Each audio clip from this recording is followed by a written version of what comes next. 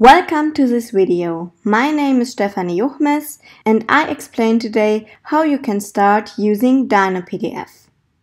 But first, what is DynaPDF? With DynaPDF, you can get functionalities, for example, to create, edit, merge, initialize, or sign PDF files with FileMaker. With DynaPDF, you can, for example, write an invoice for your customer in which you integrate a barcode with payment information and attach always the same terms and conditions to the PDF document. This invoice can also be converted to PDF-A for archiving purposes. If you want to use functions of DynaPDF and FileMaker, you need a suitable license for DynaPDF and a MBS plugin license. There are 4 different licenses for DynaPDF. Which license you need depends strongly on which functions you plan to use. For example, if you only want to insert links in a new PDF document, a starter license is sufficient. If you also want to add a page to an existing PDF document, you need a light license. If you want to read images from existing PDF files or import single PDF pages from another PDF document, you need a professional license. With the additional PDF-A converter license, you get the possibility to convert already existing documents from PDF to PDF-A. All MBS DynaPDF licenses can be used for Sudo, C, C++, C#, Delphi, Lazarus, PHP, VB, VBA, and VB.NET. More information about which license you need you find on this table on our website. If you are not sure which license you need, you can contact us. We will advise you on the selection. The MBS functions for FileMaker that you can use in combination with DynaPDF can be found on the Monkey Bread software web page in the component DynaPDF.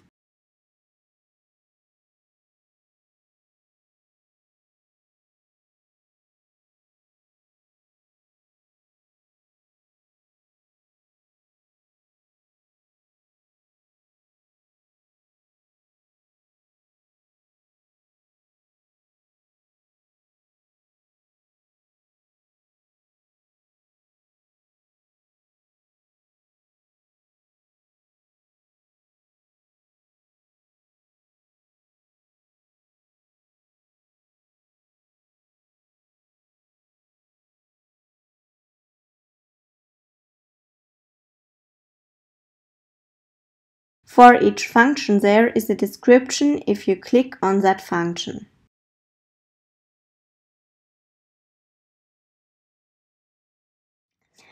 Let's have a look at the use of the functions by a simple example.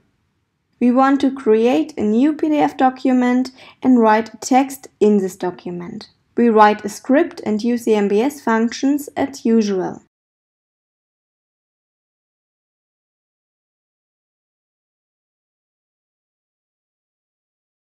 We use the functions with a set variable or a set field script step. This has the advantage that we can read the return of the function. Let's think about what we need in our script. We need to create a new PDF document. And then we need functions that enter the text into the document. Afterwards, it will be saved in a container.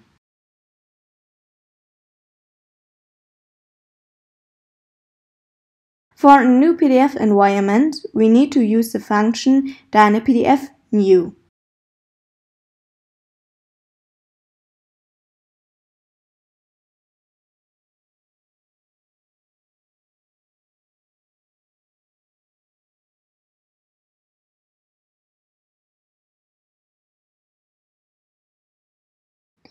We want to add a page to the document, so we call DynaPDF append page for the PDF environment.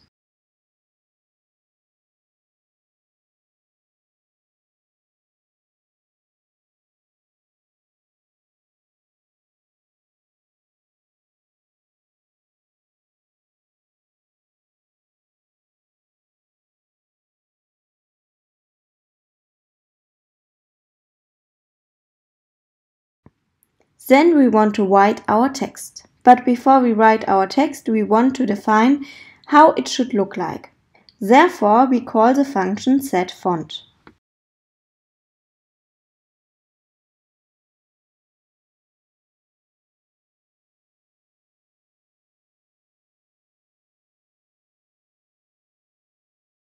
In this function, we define the font,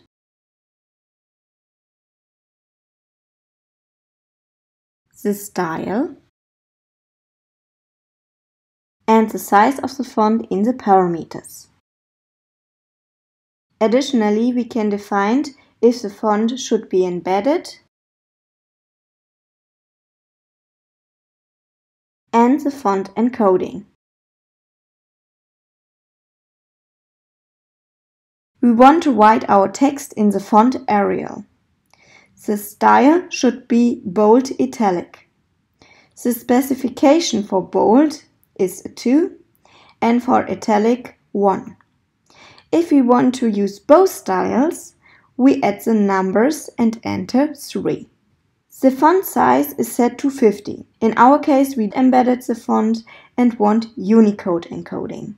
Now we want to use the DynaPDF write text function to write the text.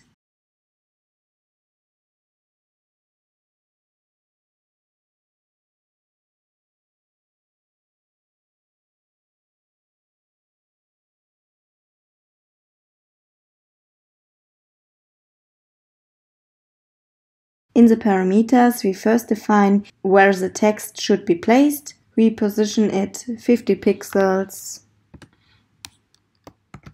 from the border at the bottom of the page and 50 pixels from the left side.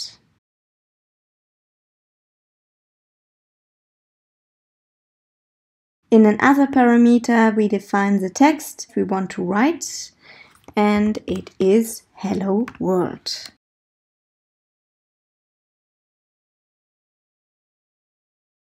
Next, we write the PDF into a container. We cannot directly save the PDF environment because this value would only be a reference number and not a PDF. Therefore, we use the DynaPDF save function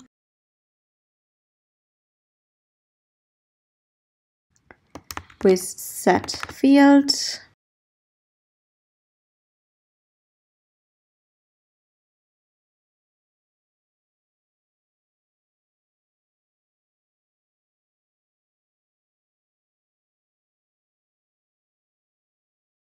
DynaPDF environments have a special characteristic of reserving memory space. We have reserved our memory space by calling the function DynaPDF new. Now we no longer need the reference to this working environment.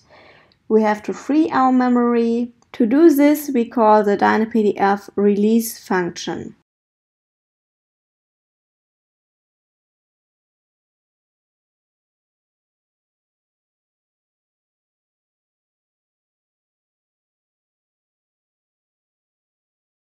If we don't release the working environment, it remains and our memory is stuck.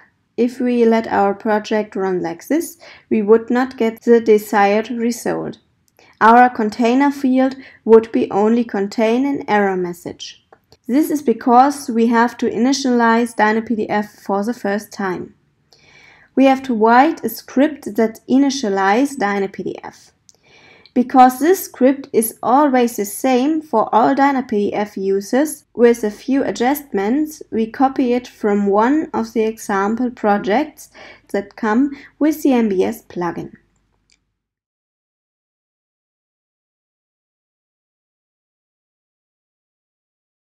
Init DynaPDF.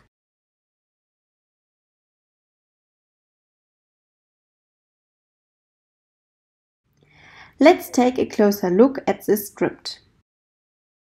The script is designed to run on all executable platforms, Windows and Mac client and server.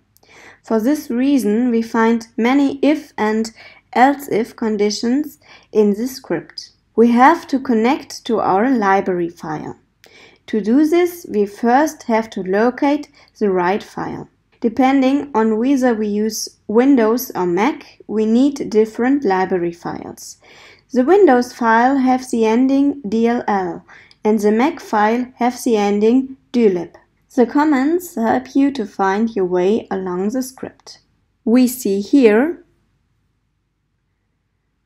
for example, that a decision was made whether the solution run on a server. If so, the next step is to decide whether it is a Windows or a Mac-based server. Depending on that, the file will be searched in the correct path. At this point, you can also change the path to the file for your belongings. By default, the file is searched in the specified path. For a desktop solution, for example, it looks by default in the same folder where the database is located. If we have a desktop version running on Windows, it is important to know which DynaPDF library we need, because there is a difference between 32 and 64-bit systems. Therefore, you have to make sure which DLL file you are referenced to, or that you store the correct DLL file. Since FileMaker 19 is now 64-bit only, you only need the 64-bit version there. The library files can be found in the example folder DynaPDF.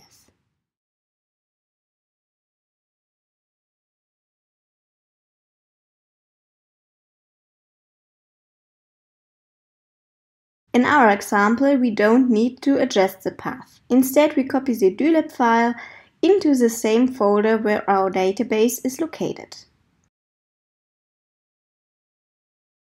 After we have the path to the library file in the variable path,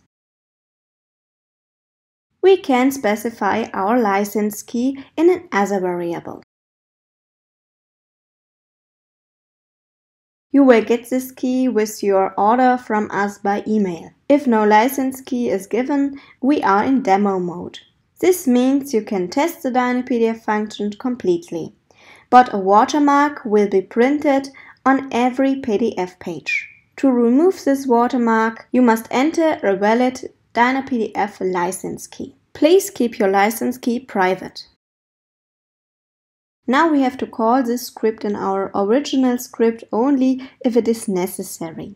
It is enough to call the script once, but I recommend to check in every script where you use the DynaPDF functions to test if DynaPDF is already initialized. And if necessary, you can call the script. It is only a single extra query, which can save you a lot of trouble. So you can put the following lines in each script you use DynaPDF functions.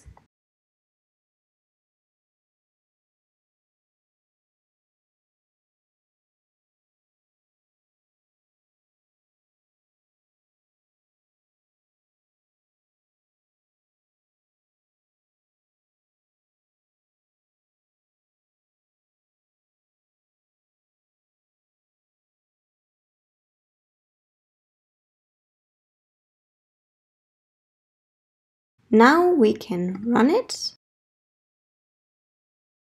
and we see our result that we want. Now I would like to build a larger example with you. We want to import an existing PDF file, copy protect images with a logo and add page numbers to the pages. I've already prepared a file in which the required fields are already created. We have a container in which the original file is stored,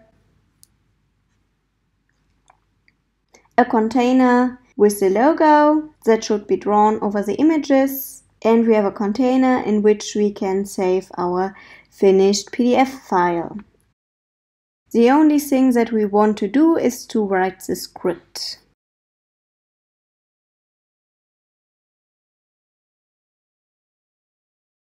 The task can be divided in partial aspects.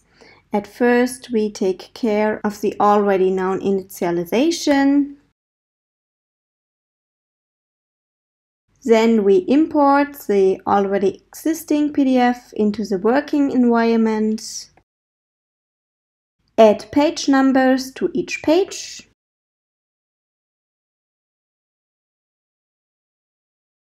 Afterwards, we extract each image, draw the logo on it, and exchange it with the old image.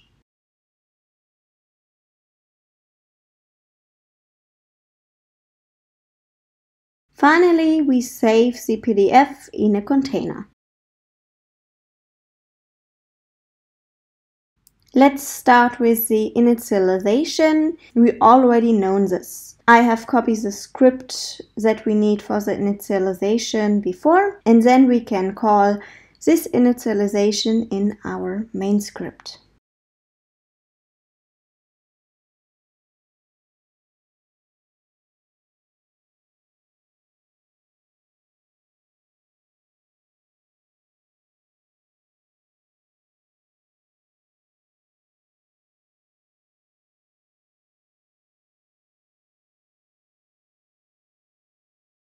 Now we come to the import. We can import a document that is in a container or as a file that we can access. We always import the document into an empty PDF environment.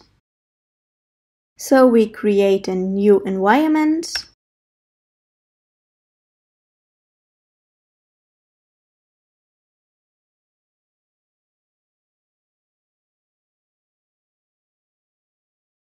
Now we want to import a document from a container. To do this, we first need to open the PDF using the DynaPDF Open PDF from Container function.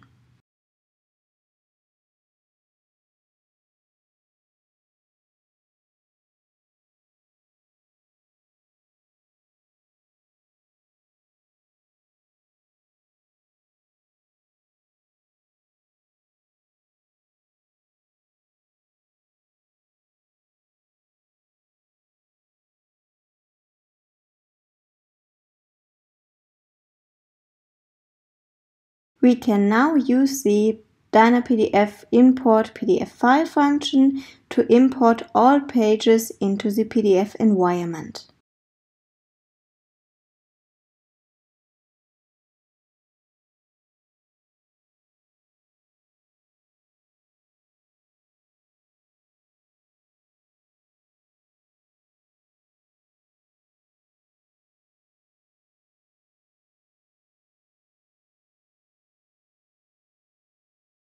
If we want to define what elements exactly are imported from this file, for example, whether you want to import annotations or not, you can define it in the import flags. Because we want to import all elements, we don't need to do that. Now we come to the page numbers. We go with a loop over all pages and write the page number at a specified position. To do this, we must first find out how many pages the document has. For this, we use the DynaPDF getPageCount function. This gives us the total number of pages in the PDF environment.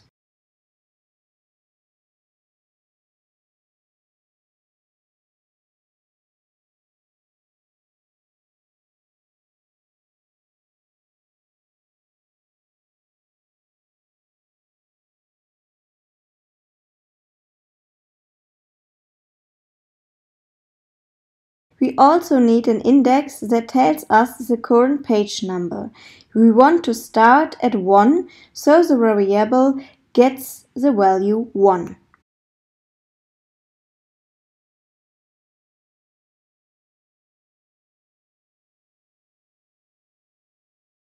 By default, the orientation of the coordinates in DynaPDF environments is in the lower left corner. That means the higher the coordinates values becomes. In the epsilon axis, we go up the page. For humans, this is more difficult to imagine. Therefore, we can set the coordinate origin with DynaPDF set page coords and the parameter top down at the upper left corner. The assignment of the coordinates is important for the positioning of the page numbers.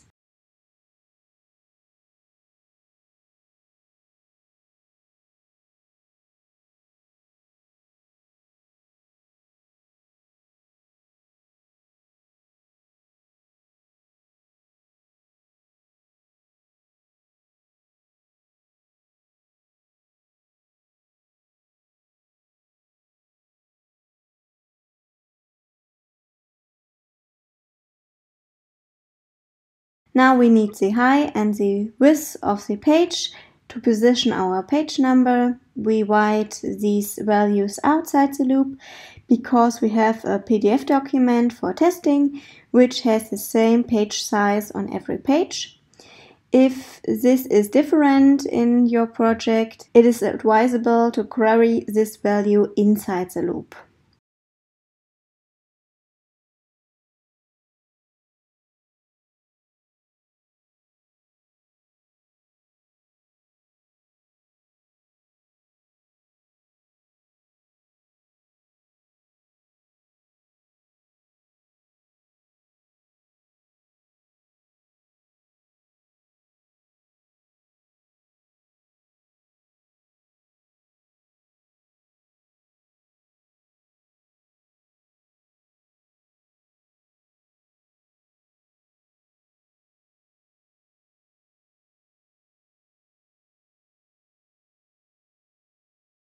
Now let's go to the loop.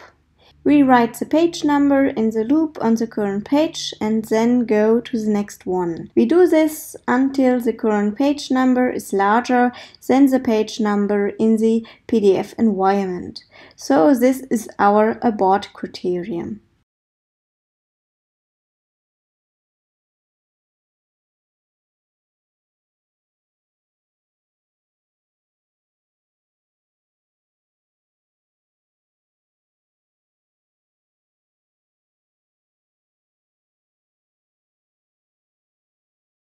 To write a text with the DynaPDF write fText X function, which I will introduce to you in a moment, the page on which we want to write must be editable.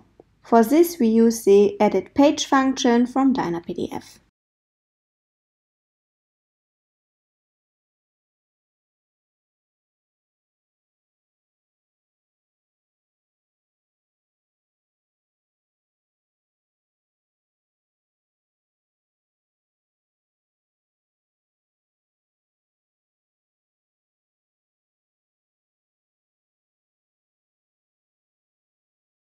In the parameters we set the page we want to edit.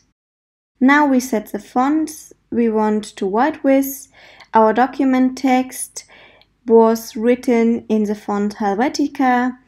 That's why we set the same font for the page number so that it fits nicely together. In addition, we also specified the font size here. Helvetica is one of the standard PDF fonts, so every PDF viewer can show this font without embedding it.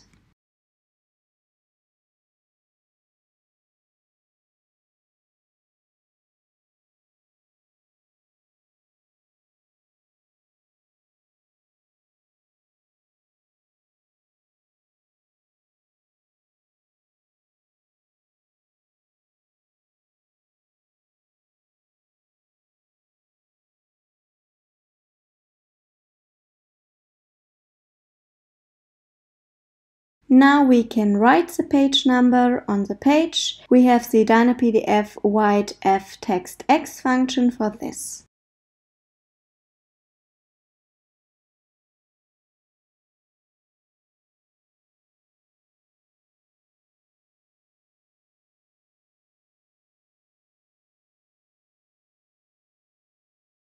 The position of the text box is defined by the upper left corner.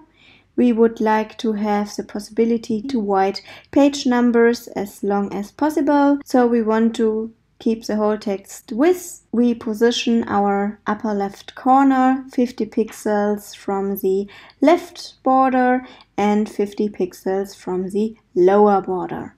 Remember, we have the coordinate origin in the upper left corner of the page.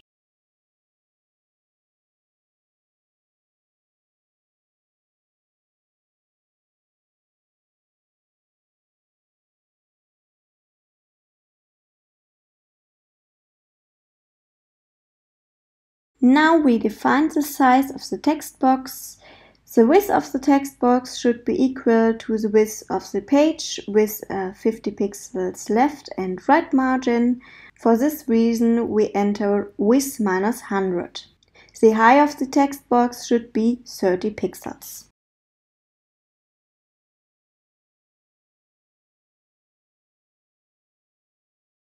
We have to specify the text alignment too.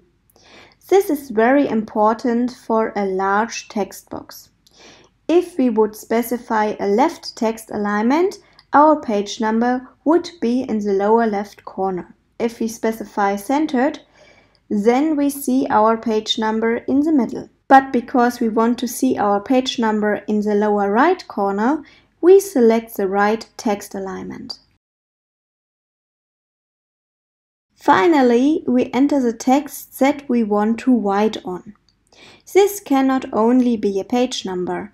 You can compose any text. For example, you could give a PDF a serial number or a user-specified name. But in this case, we want to write our page number.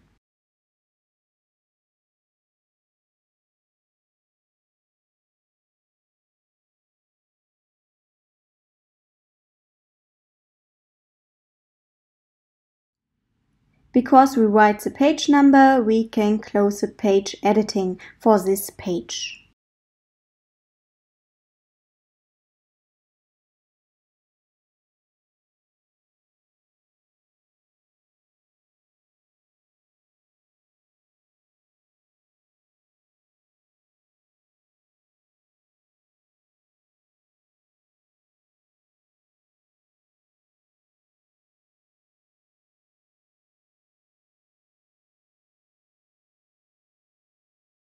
Now we come to the part where we place our logo on all images in the PDF. We first determine how many images there are in the PDF document. For this, we use the DynaPDF getImageCount function.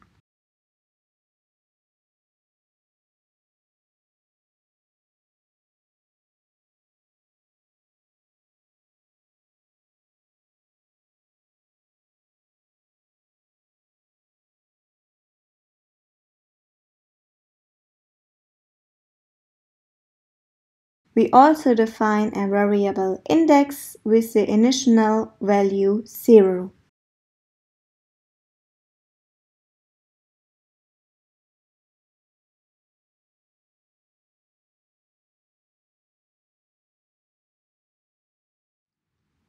These informations are important for our loop that we run over all images.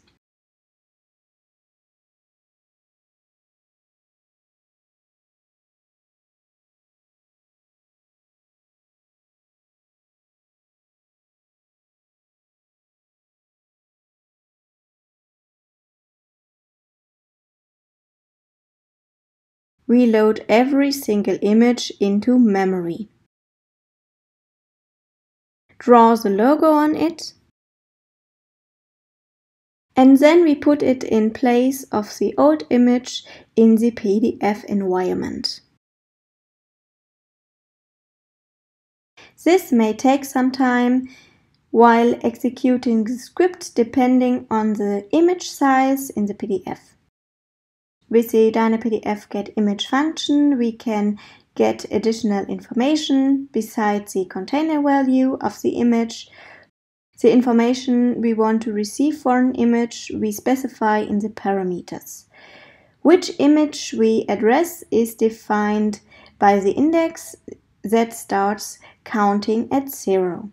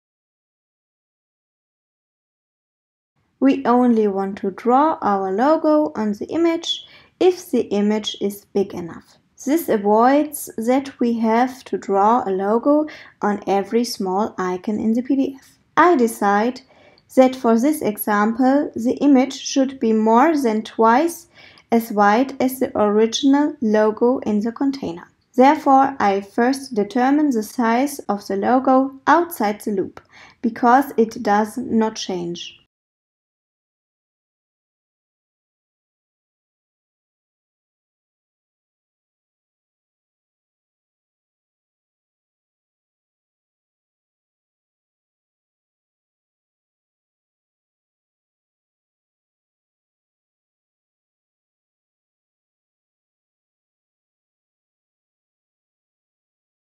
Then we write the suitable if condition.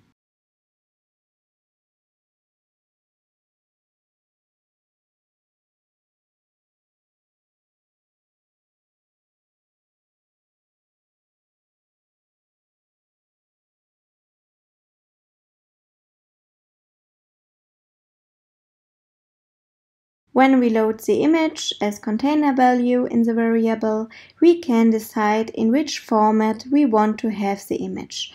In this case, I chose PNG. In the parameters, we also specify a file name and the format.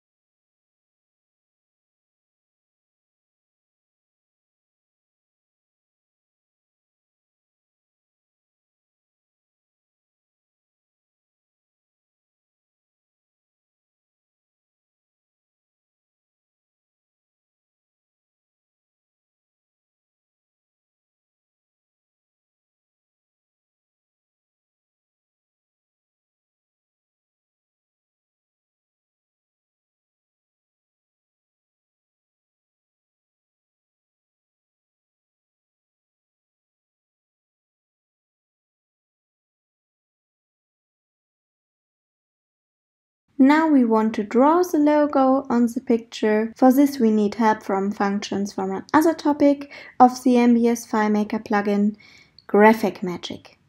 Graphic Magic offers us the possibility to edit image with different functions, use it with composition of images, the use of effects, or change the color space. If we create or edit images with Graphic Magic, they must be available as reference. With the import function Graphic Magic new from container, we load the image we have in our variable as container value into the main memory. We get the reference number as return. We do the same with the logo in the container. But you can not only use Graphic Magic to edit images, which are available as container value, but you can also load image files with other functions into the main memory.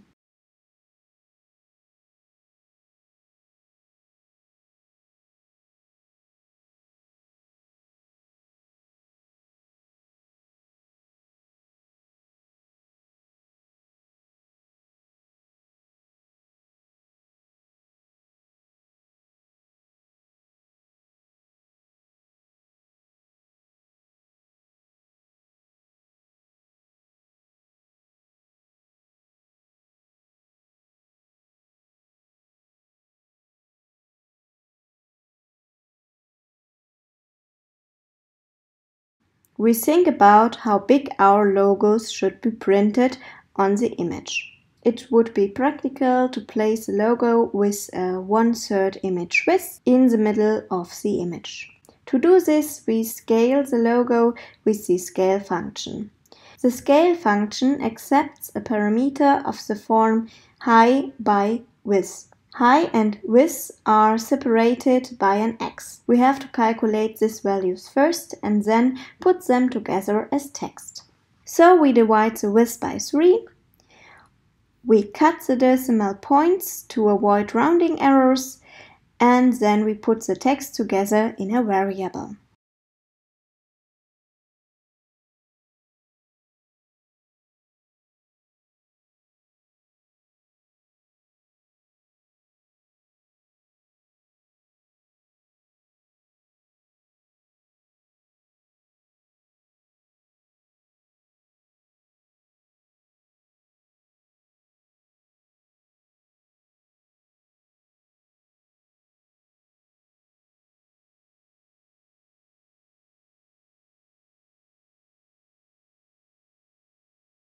This variable is then passed to the scale function, together with the reference number of the logo.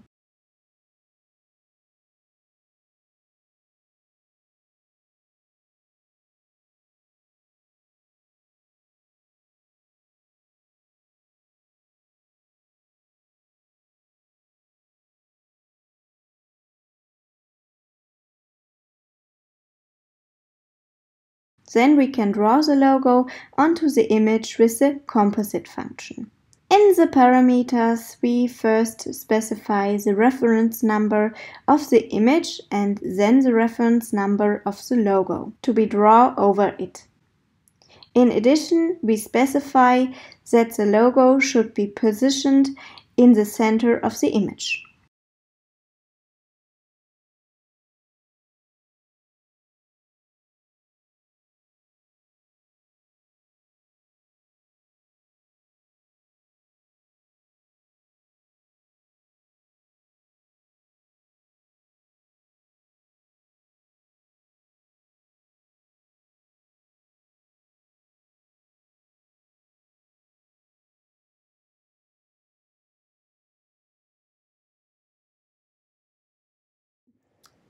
The finished image is then written back to the variable picture as container value using the function write_to_png container.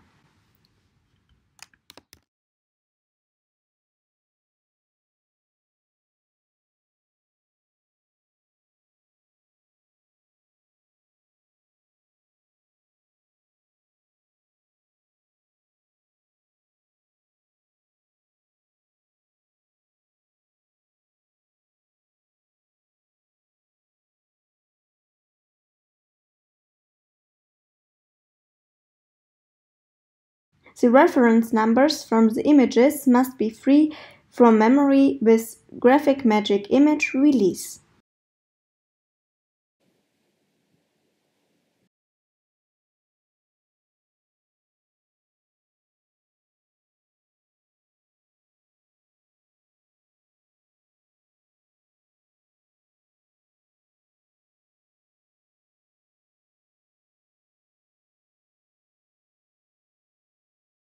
With the DynaPDF function replace image, we now replace the original image located at the index with the new image.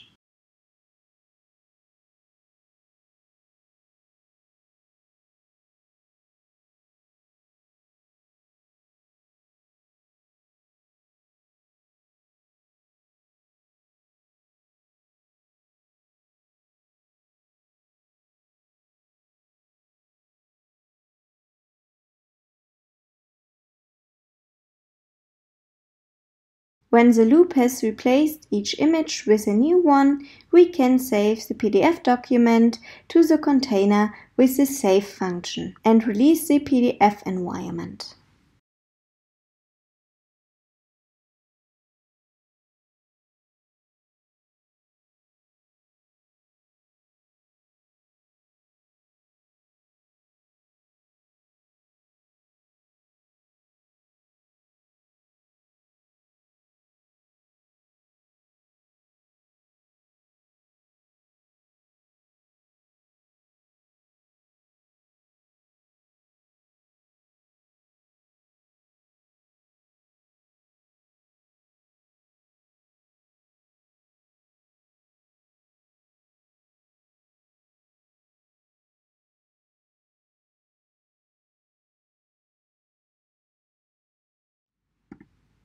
We have a little error here because we forgot a semicolon.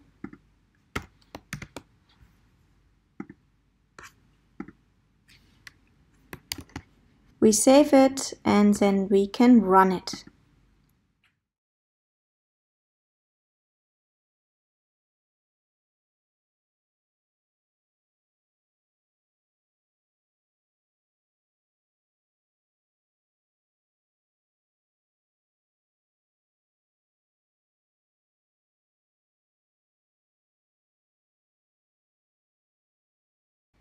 We can see that the logo is printed on each picture.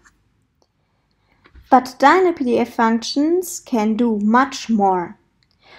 What they can do, you can read in the documentation, or you can see from the examples that are included in the plugin download.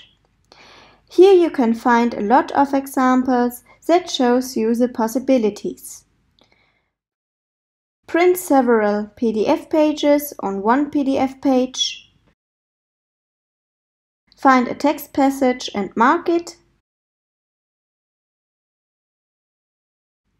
Create and read forms. Convert documents to PDF-A. Or extract an image or a text from a document. These and many more examples can be found in the examples. Take a look at it. If you have any questions or would like to purchase a license, you can contact us. I hope you enjoy the video and we will meet again in one of the next videos or at a conference. I wish you a lot of fun with DynaPDF functionalities.